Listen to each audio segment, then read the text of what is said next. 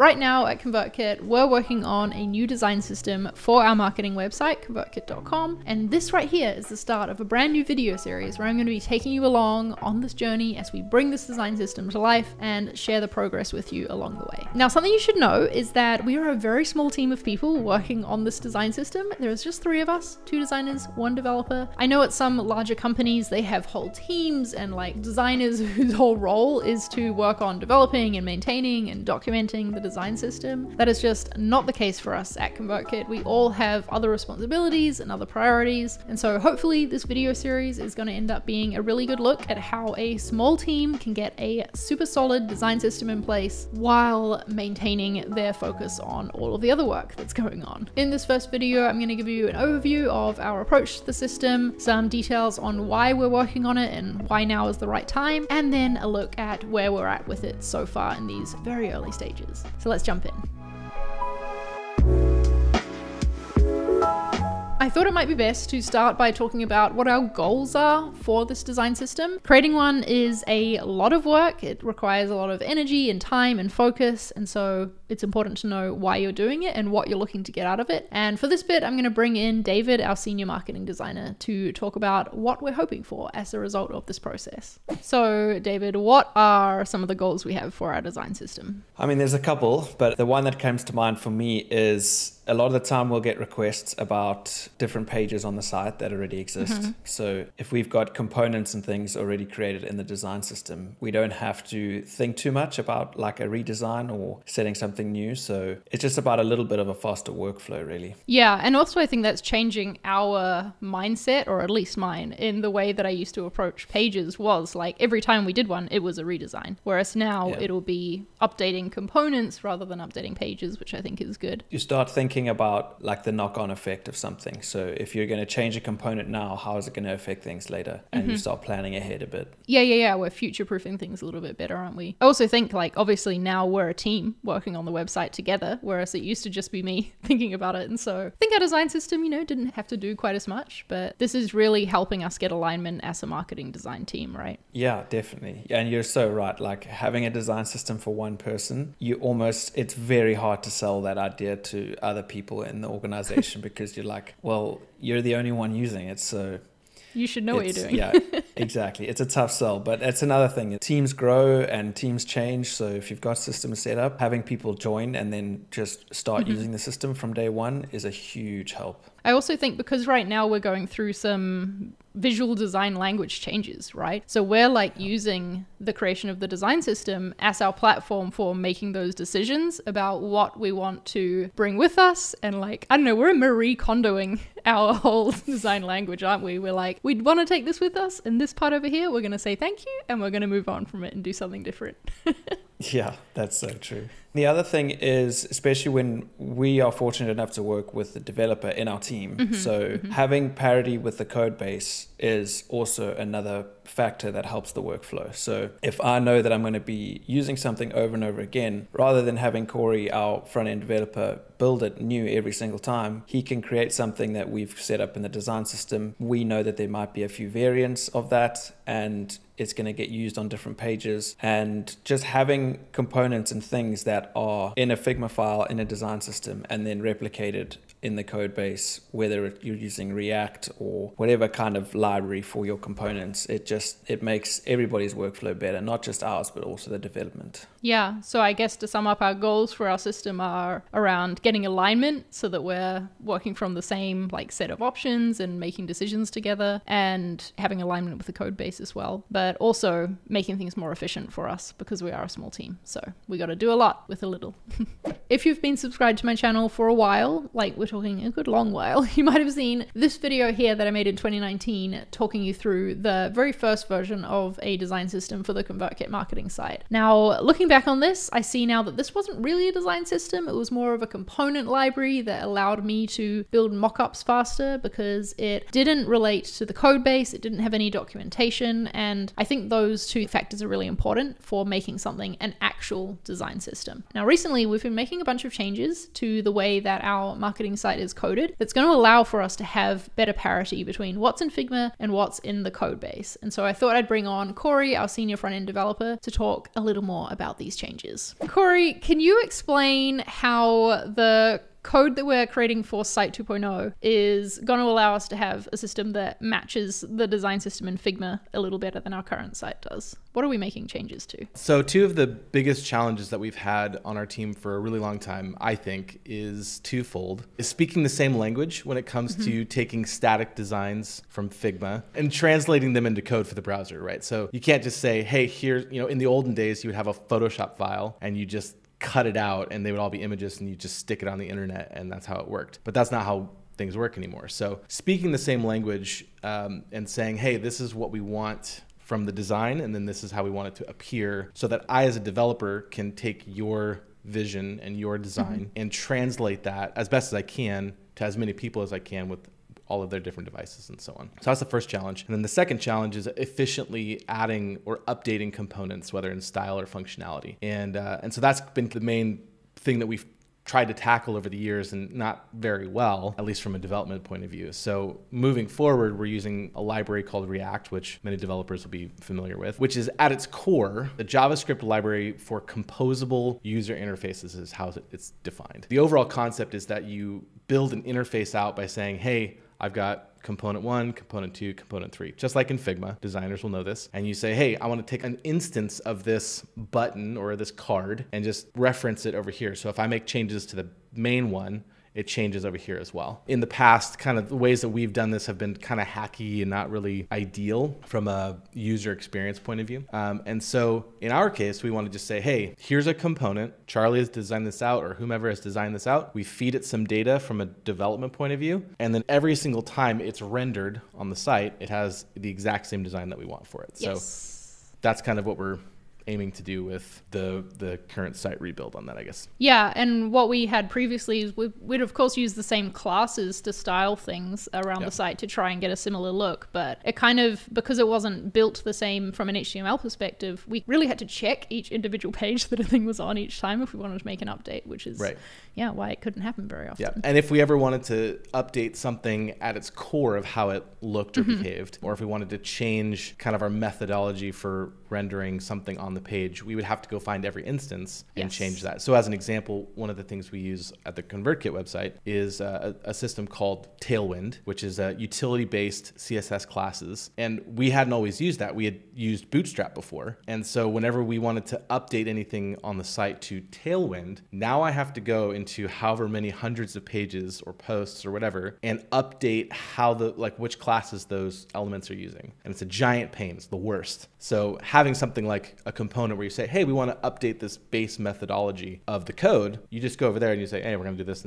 instead. And then it changes everywhere. It's magic. So it's basically just like what we can do in Figma with our component library and with variants and things. Very cool. Exactly. Yeah. Okay, so now you've heard what our goals are with this system, our approach to making it happen between taking things from Figma and getting them to the code base and also keeping them aligned. Let's jump in and I'll show you where we're at so far. So we have 3 different main libraries in ConvertKit that we split up the overarching design system between. One is this shared system that is things that both us marketing designers and the product designers will use, things like logos, things like our icons and our colors, this little like dev notes tool that we can all use. These things are in a shared library so that we can all access them and all be pulling from the same place, but we keep everything else fairly separate. We use slightly different button styling in the app, slightly different typography, and we just felt like it was best for marketing and product to have their own design systems. So this currently very messy file is the marketing design system. And as you can see at the side here, we're using these emoji to indicate the status of certain parts of the system. So all these bits that are green are ones we're fairly happy with right now, at least in Figma. They still have some work to be done with being implemented into the code base. Yellow are ones that we're started on and like are getting close to. And then red is like, well, the mess that you see here. Let's start by looking at the spacing, because this is kind of like the base of the whole system and was actually one of the things that pointed us towards needing to have a shared understanding between design and dev in the first place. So as you heard Corey talk about, he's using Tailwind on the site as utility classes, and we're using a Tailwind style spacing system. I got this file from the Figma community. I'll leave a link to it in the description, but it's basically a component that has all of the spacing units set up as variants. So you can just drag it in from the asset panel and then use it as a spacer in your designs. So that little component is going to come in handy when we're laying things out to make sure that it's clear exactly what space should be between elements. But this also informed the like spacing unit and system we're using across typography and corner radii and things as well. So we're using the standard base of 1 rem is 16 pixels. And then yeah, we have things moving up from there. Sometimes we have halves, like we have 4.5 so that we can get 18 pixels, which we need for some font sizes. But yeah, this is our base, and using rem is really important because it is better for accessibility. If someone with lower vision has their settings such that they need the type to be bigger, if we use rem, then it'll scale really well with that. Whereas if you use pixels, then things can stay really small depending on how they've set up that low vision access. It also helps to create like a bit of flow and balance in our design, to have everything be like multiples of 8 essentially like this. And Tailwind uses a naming function. So as you can see here, 1 rem is actually 4 as a Tailwind spacing unit. So this is an important piece of like a shared language between us as design and dev for us to be able to say Tailwind spacing unit 4, and it means 1 rem, which means 16 pixels if you're set at the base like zoom size. Hopefully that was okay to follow, but yeah, we just felt like a spacing system was going to be really important, foundation for everything. We then applied it to our typography. As you can see here, we have it documented in the system as well with exactly how it is set up, and all of these are set up as styles. We have a different set of styles for desktop compared to mobile, where things get a little bit smaller, but again, everything is based on rem. So if a user has their zoom settings differently, then all the type will be larger for them.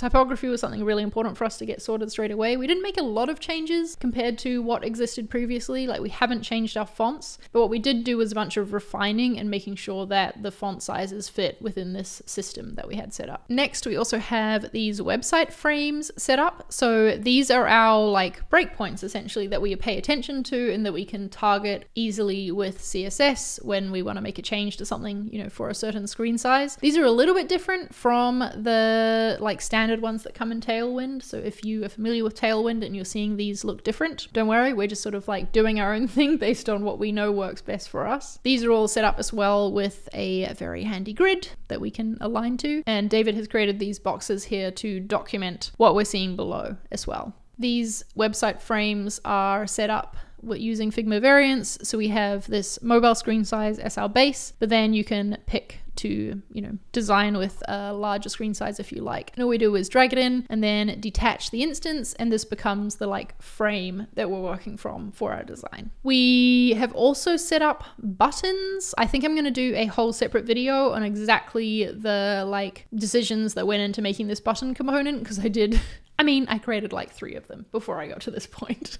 Sometimes things take a trial and error, you know? But yeah, we have our different button sizes, and it's all set up as variants as well to be able to control certain things. Then more recently, David started working on this beautiful system of shadows with a bunch of different depths and colors to it. So that'll be the next thing that I think that gets marked as green. David's also been working on the navigation recently as well. And I think once those things are settled, the shadows and the navigation, we will have our like base completed and be ready to start working on different page elements. So far, really the only other component that I've made is this call out bubble one that you'll see around the ConvertKit site. I set it up with a bunch of different variants with different options for the arrow direction and things like that. But since creating this, I've learned some like better ways to go about it. So I think I'm going to be making some changes to this component coming up. This is going to be the new button that I end up making this component 3 times until it's right.